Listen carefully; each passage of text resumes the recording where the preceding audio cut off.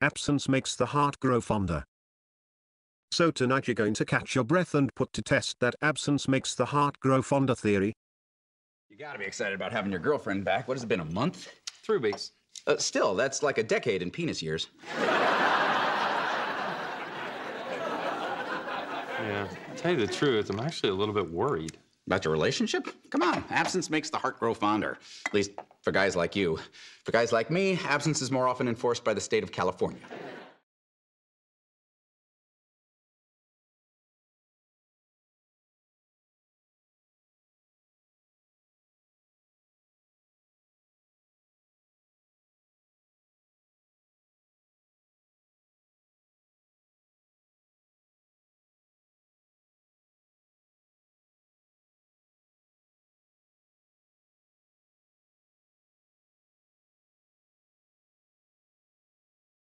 This means that when people we love are not with us, we love them even more.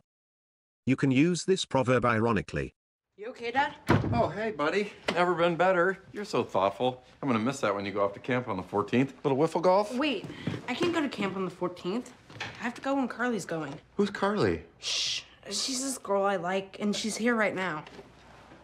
Well, all the more reason to change camp sessions. Absence makes the heart grow fonder. It's foolproof. Not this fool. Forget it.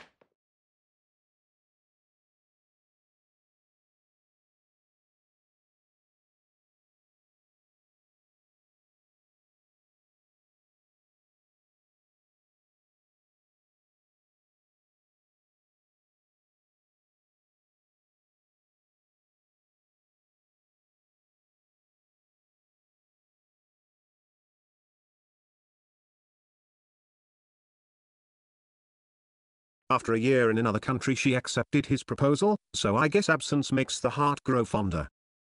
Ever since Carla's boyfriend moved away, she can't stop thinking about him. Absence makes the heart grow fonder.